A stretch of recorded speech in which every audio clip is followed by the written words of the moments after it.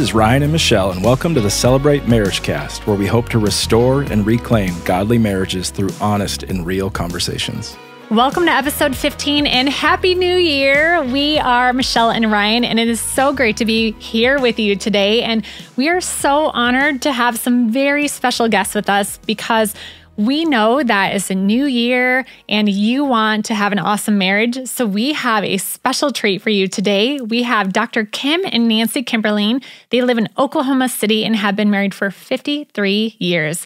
They actually met at a blind date in college. Incredible. They have 2 married adult children and 5 amazing grandchildren. Dr. Kim has been a Christian counselor working with couples and families for over 40 years.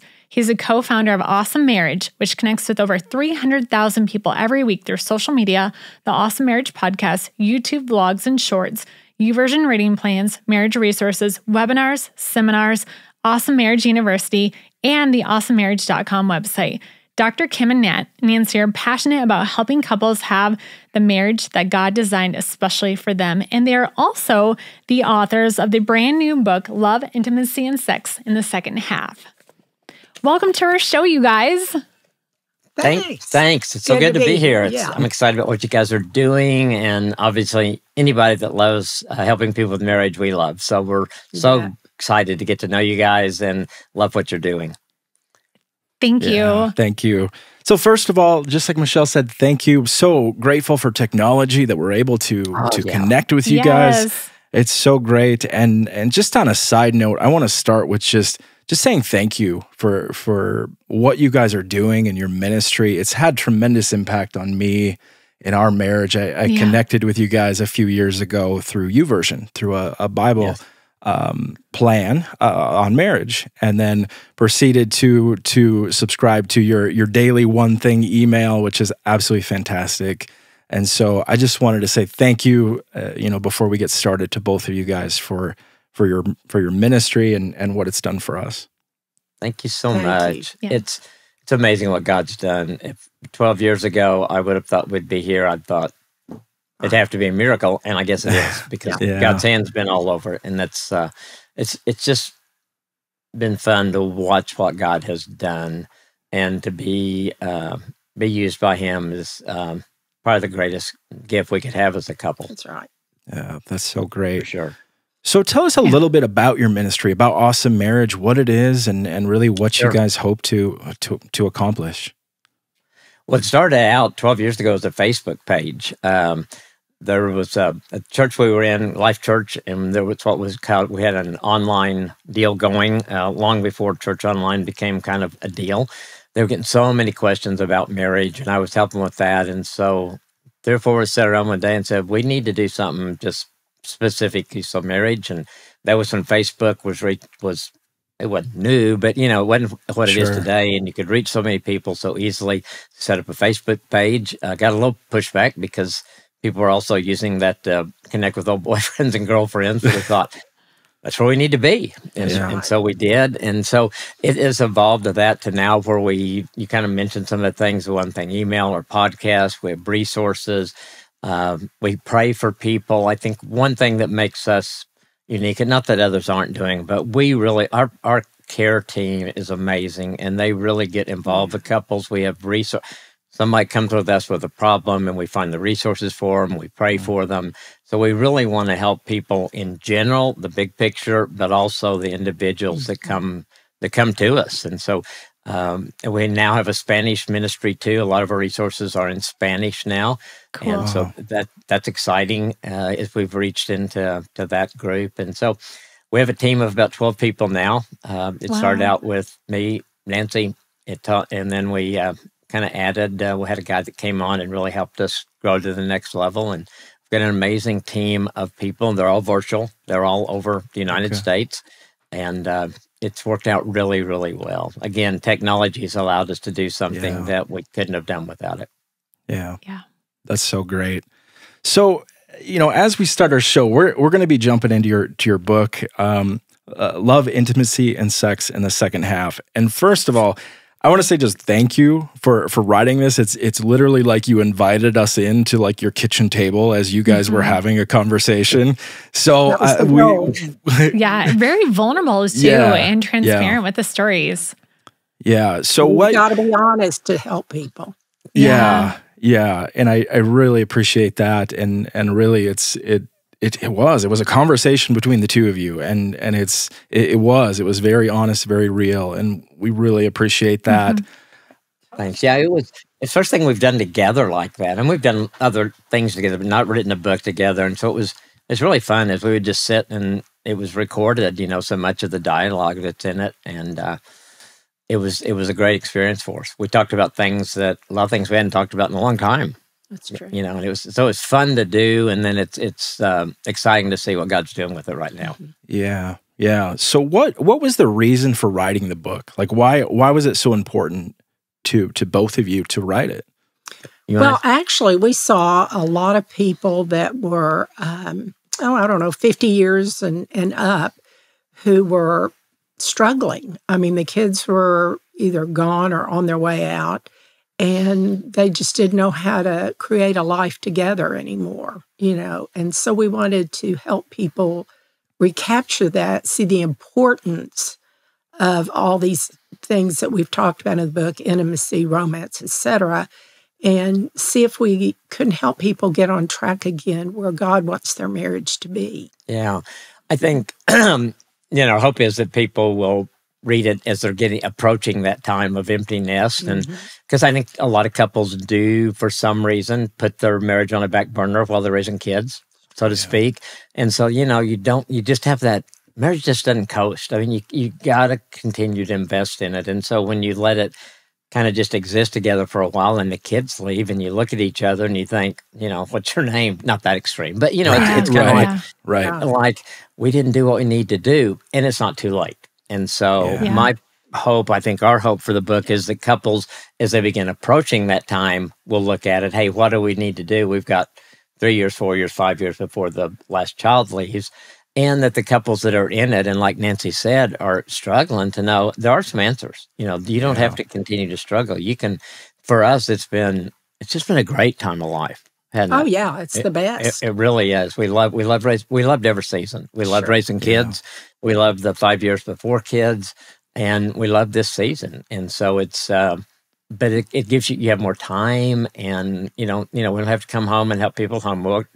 We don't have a pet now, so we don't have to come home and feed the pet. Really, it's just us. Yeah, we just have a lot of flexibility. It's really cool. Yeah. Spend a lot of time together, which is wonderful. Yep. Yeah. It's so good. I'm in the finance field, and we see this so many people that when they retire, it's like they lose their identity and they don't know what to do. Oh yeah, that's right. And so Absolutely. this book kind of hit home on a few different levels of just of speaking into that with your marriage, and I think a lot of people run into that in their marriage, that they retire, they don't know what to do with themselves. They don't and so it's such a great resource. That's interesting coming from that perspective, Ryan, of that you do see something with being a financial, helping people with finances, that's it is. And it's just so sad when you see that happen, because they've usually got more time. Hopefully they've got the money, to at least live comfortably, and you want to do that together. Yeah, absolutely. Yeah, and we've said it here that you're never just staying in one direction. You're either going forward or backwards. You're growing or you're dying. So I appreciate what you said about really helping people to be intentional with their marriage in the first half and the second half, that it does take work and it does take intentionality. It's not something that just happens. I think you said that. Awesome marriages require work and attention. So, Nancy, you had said something it was just in the very beginning of the book, that your love for Dr. Kim looks different now than it did 20 years ago, 15, 10, and even 5 years ago. Can you just expand on a little bit of that, what you meant by it and what that looks like for your marriage? Sure, you bet. Well, when we started out, the first 5 years were pretty hard.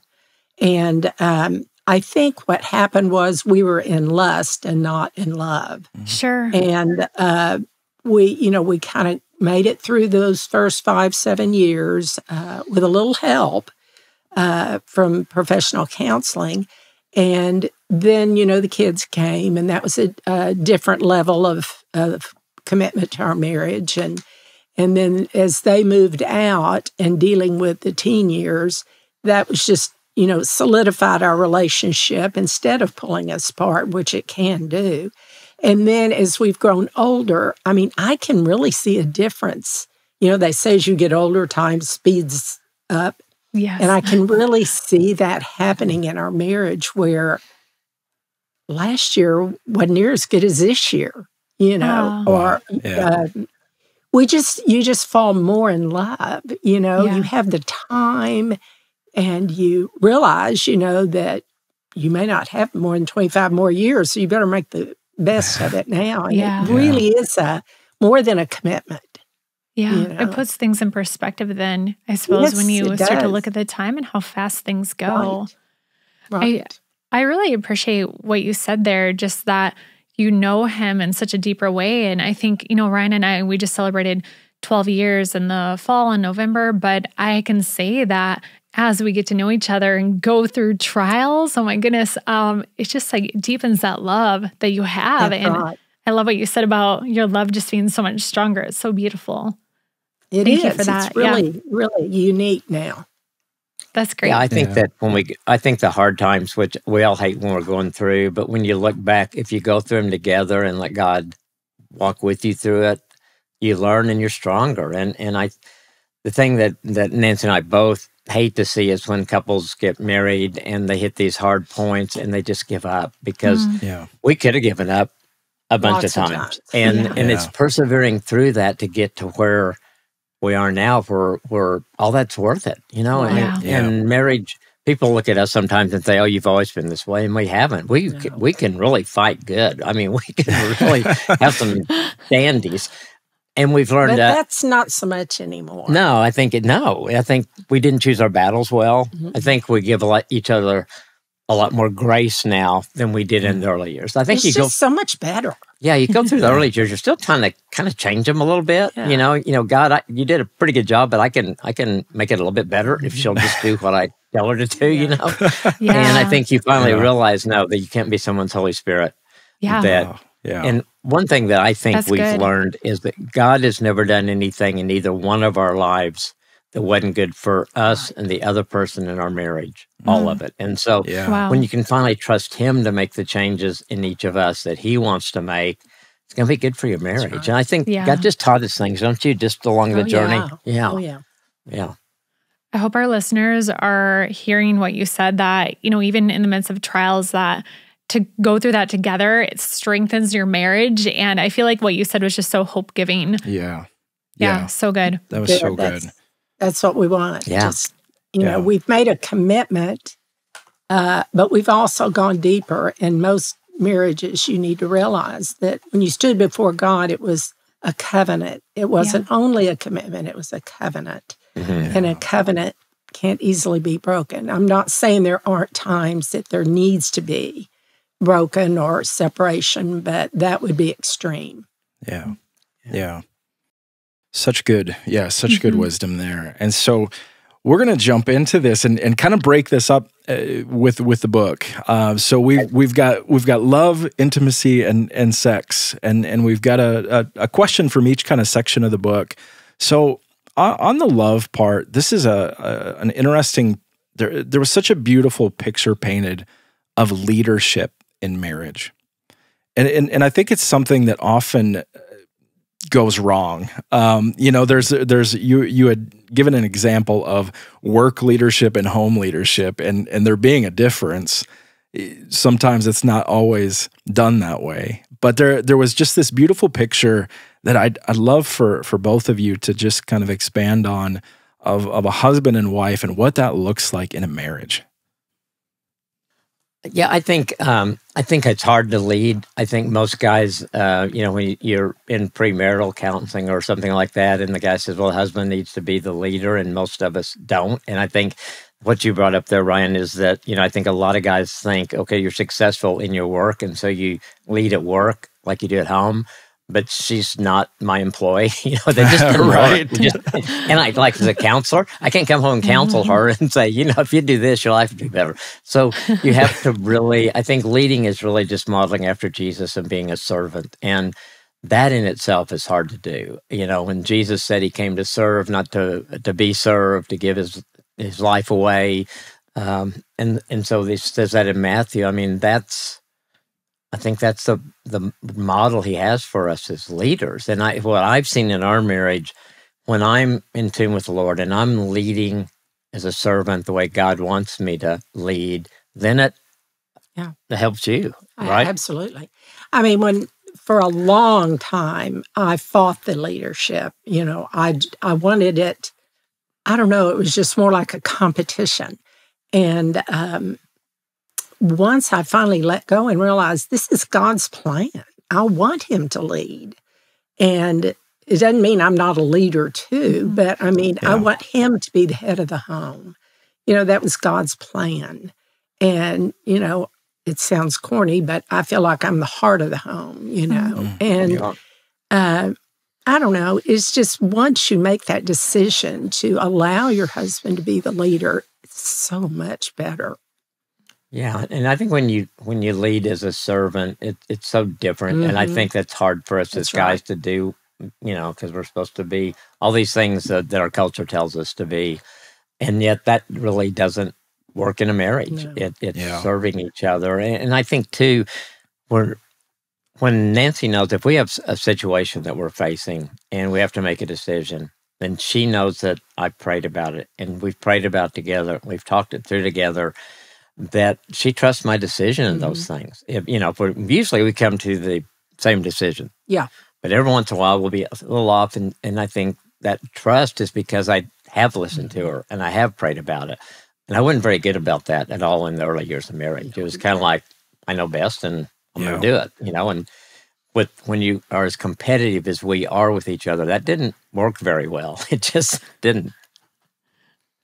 Yeah, I think that happens so often of, we hear that a lot of, the men need to be spiritual leaders and they need to lead the home, but it's almost like with an iron fist of like, we have to do it this way. And then it leads to tension, it leads to conflict. Yeah, absolutely. And you just, I think for guys that are listening and they're going, maybe I haven't done the right. It's not too late to get back on the right track and to kind of start things over. And if you feel like you've hurt your spouse in any way, to be able to sit down with her and tell her that you're sorry. And from today forward, I'm not going to knowingly hurt you again. And how can I protect you? What can I do for you? Begin to you can turn it around. It's never too late. And I've seen people in counseling, I've worked with one couple that I love, and he was probably as strong a narcissist as I've ever worked with. And finally, he just turned it all over to God, and it totally changed him. It changed their life. Wow. In fact, we're getting ready to do a podcast series with them the first of the year to tell their story of what God does. And so seeing them go through that, I know that God can turn anything around in a marriage with this. And if you don't think you can be a leader like Christ leads, I promise you can. Right. Wow. Yeah. Yeah. And I think you made it clear in the book too. It doesn't mean that the wife's role is less or that my opinion is less valuable. I'm pretty determined and I see myself as a leader too, but I still look to you to lead our house, but you do that in a very respectful way. Like you said, it's not an iron fist, like, Michelle, you will do this. I've never felt like you have been, like domineering or anything in your leadership. Is it's a servant leadership. It's humble and kind and gentle. Yeah. And it's really a sweet part of a relationship if you can achieve that. Mm-hmm. Yeah. I think it helps when I'm do that well. I think you feel safer, more secure. You know that I'm there to do anything I can for you, to protect you and to love you and care for you. And I think that's what the heart of a woman really wants from her husband. And and you're right, Michelle, it is not a lesser than role. It is the role of the helper. And there's I can't remember what psalm it is, but it says God I look to the hills for my help, and God is my helper. I can't remember exactly, but you know, if God's a helper, that's a pretty good role. Yeah, yeah, for us to have. That's true. Yeah, that's a great. Yeah, that's a great point. Well, looking at the second part of the book on intimacy, you talk about 5 different types of intimacy in the book. And one of those that you said most couples probably score the lowest on is spiritual intimacy. So we thought it'd be good to talk about that. Why is it, what is it, and why is it important in your relationship, that spiritual intimacy? Well, I guess I was the one that kind of sought that out early. I got involved in a ladies' Bible study, and I realized that walking with God, being in His Word and in prayer every day made a huge difference in my life. And it made, therefore, in our marriage. As a matter of fact, when I was off in the summer, my kids would go, "When are you going back to Bible study?" That's true. Yeah. It really made that big of a difference in my life. And so that is such a neat part of our relationship now, is that we've been able to grow spiritually together. Of course, it's always a personal start out. You've got to have that personal relationship with Christ. But when you start growing, you can intermingle that within your marriage and really make it so much richer. Sure. Yeah, I've always loved, in the first part of Genesis, before the fall, and there's this picture of Adam and Eve and God, and Adam and Eve are naked and unashamed, which means they're vulnerable, they're open, they're just transparent with each other. And then God comes to spend time with them every day. And I think that what God wants and I think through Christ, we can have that, where we are still the 3 of us with husband and wife and God at the center. And when we do that, it makes such a difference. And I think most guys feel like their wives are more spiritual than them, honestly. Because I think wives are better about getting in Bible studies. You certainly did that. And so I think sometimes we feel inadequate, but I think we just have to trust God if He wants us to join together spiritually. And it's not a performance. It's really probably some of the times that I stumbled around the most and maybe most vulnerable or whatever, some of the times that drew us closer to each other and to God. And so I think it's having your individual relationship, like Nancy said, and then together. We love, I think one of the best things, the YouVersion app has been so good for us and for couples, because there's reading plans. In counseling, I tell couples read the Bible, and somebody come back and said, "Well, I started in Leviticus and I'm confused." And I said, "I bet you're confused." It's so easy now. And now it's just put a topic in, you get a reading plan, and you can do it together. Yeah, we do it every night together. Yeah, we find a reading plan and do it together.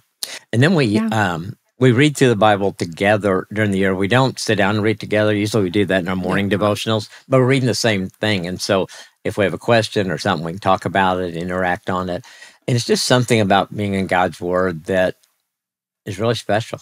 And so I think that's one of the things that there's so many good ways to do that. Now, Bible Project's another thing that we love and what they are doing. And I mean, I went to seminary, and I'm learning things from the Bible Project. They're so good about how they present the different things in the Bible. So, I mean, you don't even have to be but a baby Christian, and you can, or not even a Christian, and you can start watching.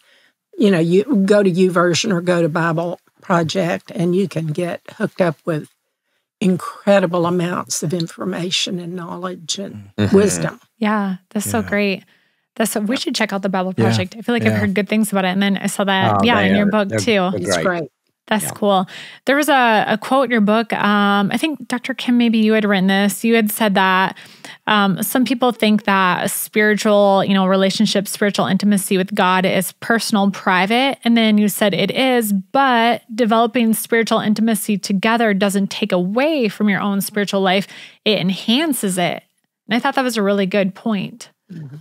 I think it does. It's just it's a different experience when I do my quiet time in the morning with me and God, and then when Nancy and I do it in the evening, it's just something about reading His Word together, sharing it, maybe talking about if there's questions there to ask. There's something about hearing each other's perspective on what we've read, what did God say to you? And sometimes God will say something to Nancy that I thought, wow, Sure. I'm so glad he told you. I didn't get that. And that is so cool, until you learn and grow together. Well, that's spiritual sharing. Yeah. Sure. Do you do other spiritual habits together too then? You pray together? We do pray together. That we started on our wedding night because she said, let's pray. And I thought, okay. That's what I had in mind. But, I loved that story when I read it in the book. I thought that was so cool. Yeah, she had a mentor lady that had told her how important it was it was a pastor told her how important it was to pray together. And so we did. And honestly, we were thinking about this, I guess, when we were writing the book, that we probably prayed together 99% of the nights of our marriage. And so I did some math, and we're approaching 20,000 nights of praying together. And wow. That's not to... Sometimes it was through clenched teeth. Yeah. Yeah. When you're angry at each other and you go, well, we're still supposed to pray, and so... but it turns out better. I was going to say, it's very hard to pray when you're angry, though. It is. It is. It's short and quick. And I think what I see looking back, whether it was whatever we were dealing with kids or raising kids or something in our marriage, that consistency of praying together has made a difference. Yeah. It's made a difference. It connected us with God day after day after day. Sometimes the next day, probably wouldn't even remember what we prayed, but it was consistency. We pray now, like if we hear a prayer request on the radio or something, we'll both, pray. And so we're just praying kind of all day. Yeah, Nancy's been really good about if we know something or somebody, maybe we're in the car and she finds out about something, and we just have learned to just pray when the opportunity comes up. Yeah. And I don't know, it just is another way of keeping God in the middle. And then I think the other thing that we have always been in church, Nancy grew up Episcopal and I grew up Methodist. And so the first, a few months of our marriage, we'd go to Episcopal church one week, a Methodist the next. And we finally, this church we'd pass every week. We thought, we were running late, go there one day. And so we stayed in that church for probably long time, 15 years, 16 years, something like that. And so I think it's been important for us to be consistent in that. And I think it was important for our kids as we grew up. As teenagers, we bribed them. It's like we're going to lunch, and if you go to church, you get to go to lunch with us. And, but they see the value in that now with their kids. But I think that the church and being a part of a community, we had a pastor when we were first married, those first years, that really invested in us. He'd hang out with us and come to our house, and he loved on us. And I think he had a huge impact on us in the early part of our marriage. And so just being that community helps grow in that area too. Yeah. That's so great. And we found that we kind of do that continual conversation with praying too. We do a lot of that in the car, especially if, I lost my father to a heart attack, and it just, anytime I see an ambulance go by for whatever, you never know what it is, but my heart just kind of drops a little bit, or, just stops. And we just pray as a family. Anytime we see an ambulance, anytime we see a helicopter, we pray for, just pray right then. Or like you said, if you hear a prayer request, especially on social media, when people say asking for prayer and people say, oh, pray, I'll pray. Well, if I don't pray right then, I'm going to forget, I'm moving on. So if I say I'm praying for you, I am praying for you right then and there, because I can't, I'll just, squirrel and I'll forget what I'm doing. But so we've tried to really, because I don't want to just say I'm going to pray and then not do that. I don't want to do that. So we try to do that right away. And then we have started, for a while now, we pray every night. And it was funny when you talked about praying, when you're angry, because I feel like if we are upset at each other and we start praying, we don't stay angry very long, because it's hard to be in front of God and also be showing gratitude. And that it just changes your heart, It's like, I feel my frustration melting away right as I pray and have empathy towards Ryan. So, now, in the book, you gave some resources for our listeners that are looking to maybe incorporate some of those spiritual intimacy items into their marriage. If maybe you're listening and you don't really know where to start, you had said that there are resources at Awesome Marriage, and we will put these links in our show notes. And then there's also a couples scripture challenge that they can look at. There are 15 daily prayers for the husband and for the wife. And then also the YouVersion Bible reading plans. You can search Awesome Marriage under plans. So we will make sure those are linked for resources for our listeners.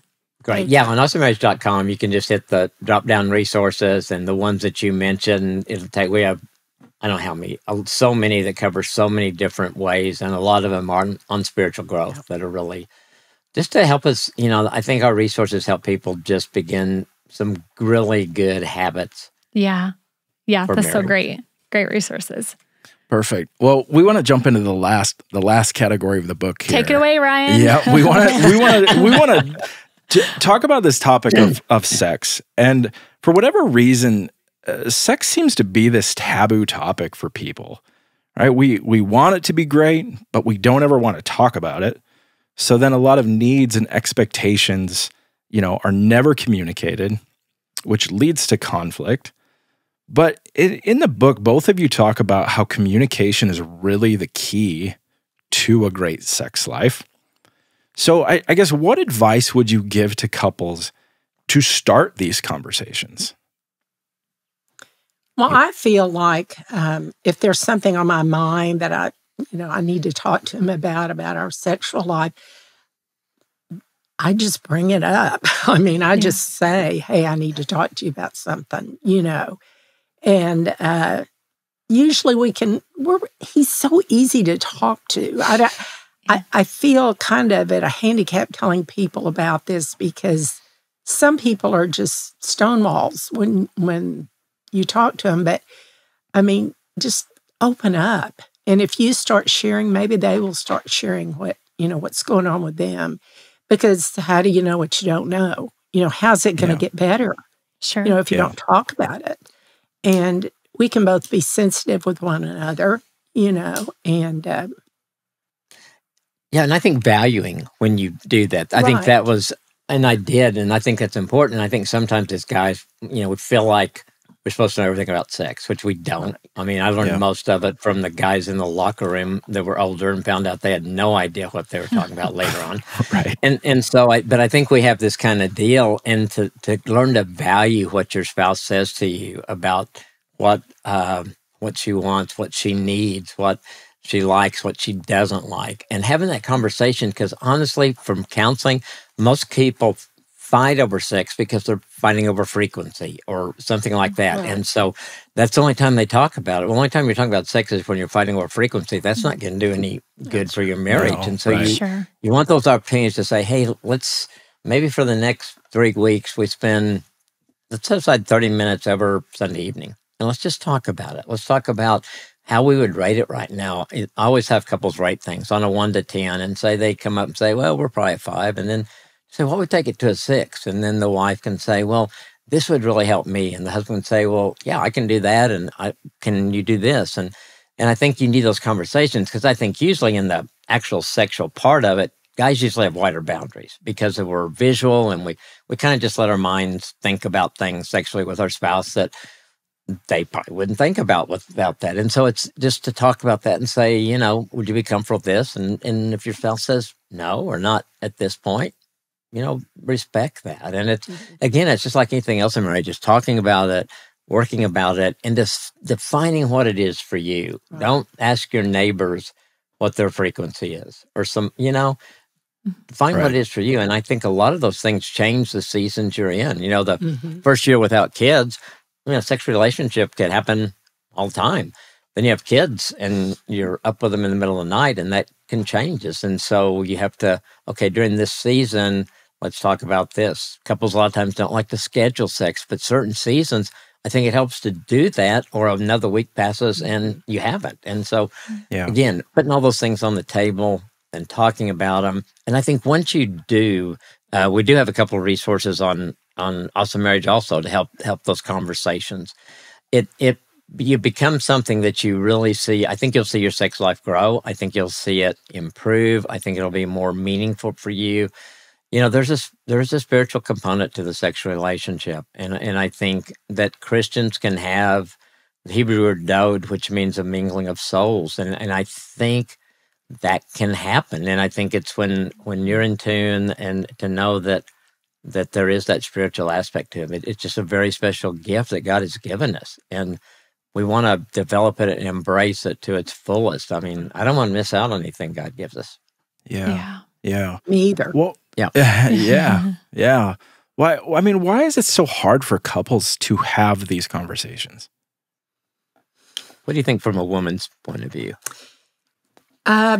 Just believe it or not, just kind of shyness, just kind of feeling awkward talking about it. I mean, I guess it's our society, the way we were all brought up or whatever to, it was just such a private thing.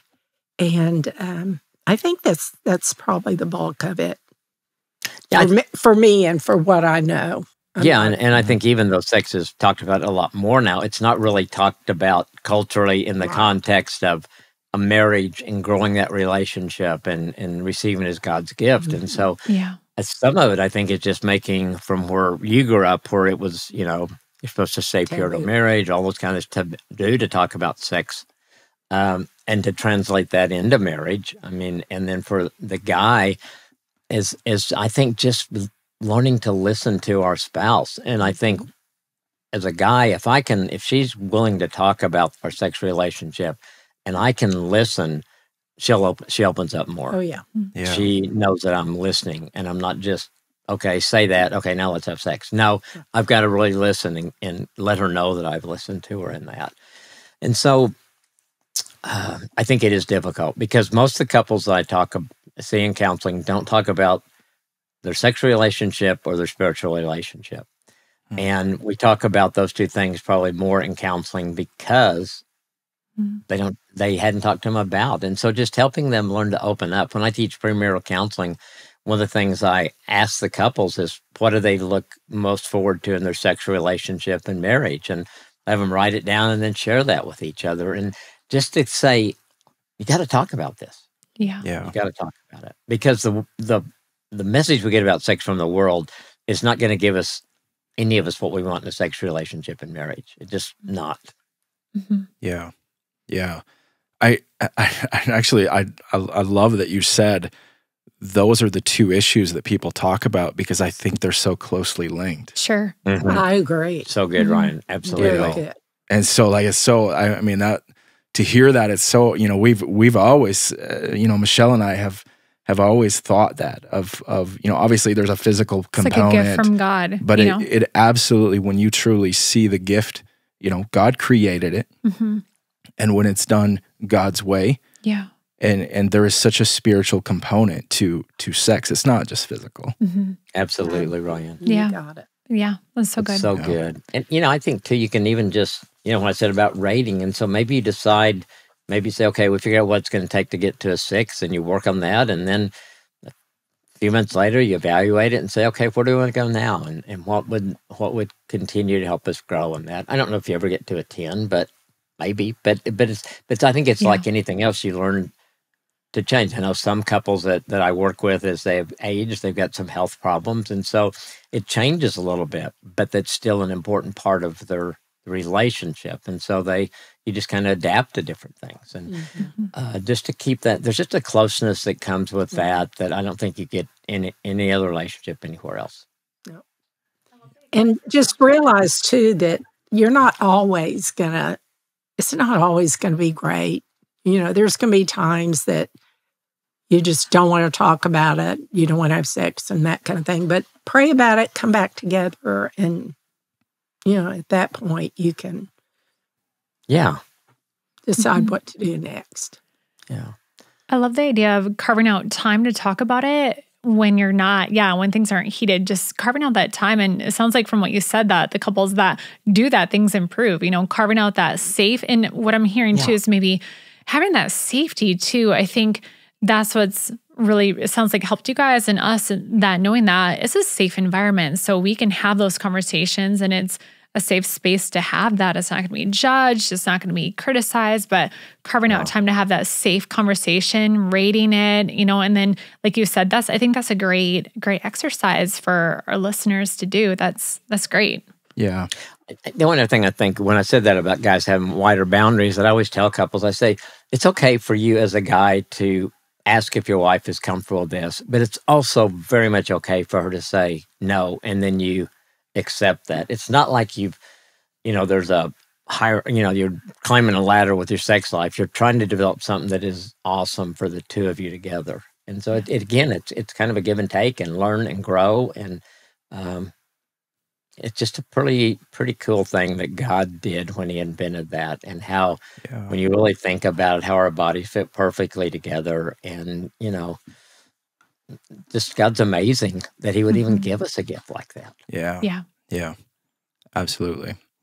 And it's so important to I think, to have these conversations to determine what's right for us, for the two of us, and to not compare or not, you talked about frequency and things like that. And it's always like, well, what's right? And it's like, well, there's not a right answer. It's what's right for you, and what's right for you as a couple. And I think the world says so much about this topic. And sometimes I think we as followers shy away from it. But it's so important to have these conversations because God created it. Yeah. And it is a gift, but it's what's right for each of you.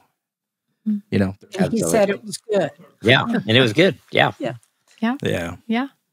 Absolutely. Well, we want to thank you guys so much for coming on the show, for being vulnerable, for being honest. As we wrap up, we ask all of our guests three questions, just sort of rapid fire here. The first one, what is your marriage why? Why is marriage important to you? What do you think?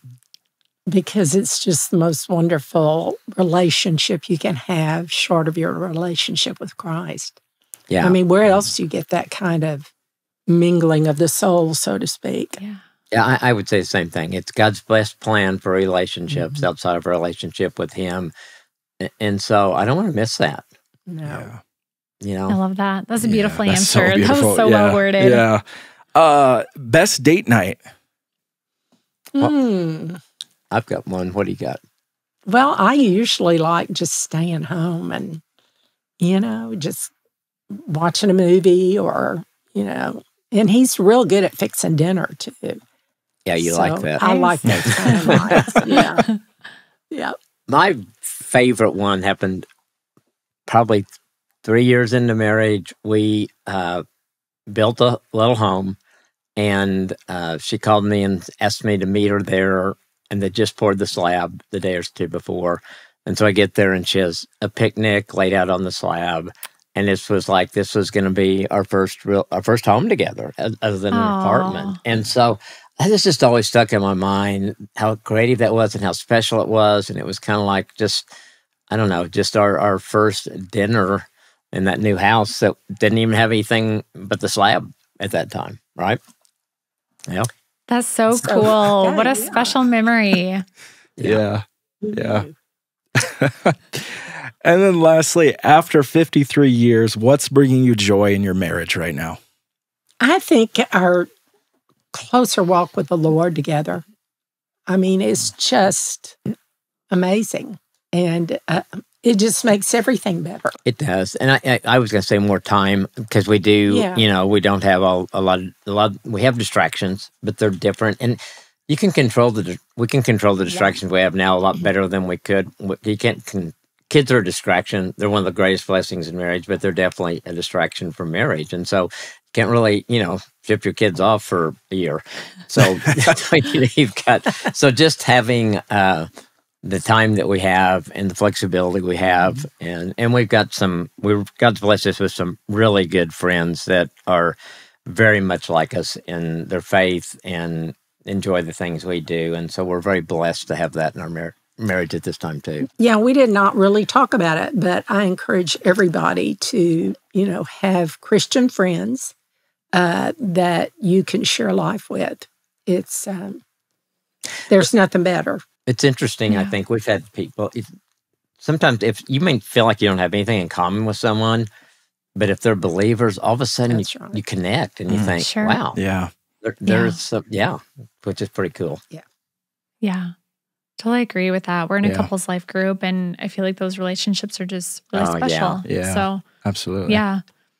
Well, Dr. Kim and Nancy, where can our listeners keep up with you in the Awesome Marriage Ministry? We're on social media. We do a lot of Instagram together under Awesome Marriages and under mine, Kimberling. We do a little bit on TikTok, not as much as we did. That's fun. Super fun. Look at you guys. And that's so hip. So we're on all social media, YouTube, and then awesomemarriage.com, and then my website, kimberling.com. So any of those, but awesomemarriage.com will lead you to just about everything we do, from the One Thing email to podcast. It's got everything we do on that. If people, and the thing that I love probably the most is the One Thing email, just because the point of it is, I know everybody doesn't read it every day that we send it out, but it's there, and it's to help people be intentional about their marriage every day. And I think if we do that, and we try to make it just one thing that's pretty easy to do that day for your marriage, and I think the more we think about our marriage and follow through with those things, the better our marriage gets. Yeah. That's great. Ryan will forward those to me occasionally. Yeah. So that's always fun to get those. And I just want to say again, Ryan talked about just being, grateful that you're on our show, but truly thank you just from a wife's perspective for what you've done for our marriage. And I think Ryan, just to see him so excited for the show today, it was like he was getting ready to, and he put so much work into it. And we were reading the book, and we wanted to honor, make sure that we had it read and just everything to get ready for today's show, because he just has so much respect for both of you and the ministry that you have and what it's meant to him personally. So I just, as the wife's perspective, I just want to say thank you for pouring into my husband as online mentors, and we've just met today, but you've been a mentor. So thank you for what you've done for our marriage. That's what we want for everybody. Thanks. That's really sweet of you guys. And it's so cool for us to see you guys doing what you're doing. Because, there'll never be enough of us championing marriage. That's right. We need everybody in it, and marriage is still God's answer. And so when we have a culture that doesn't value it as much, the more we can do to fight that, the better. So we'll be praying for you guys. Absolutely. Thank you. Thank you so much. And thank you to you, our listeners, for joining us today on the Celebrate Marriage cast. If you would like further help or resources for marriage, we are going to post the Kimberling's links below, but also you can check out celebrate.church/marriage. Make sure you subscribe and share this episode with a friend, and have a fantastic week. Again, Happy New Year. And thank you, Dr. Kim and Nancy, so much. Thanks, guys. It was a lot of fun. We appreciate you.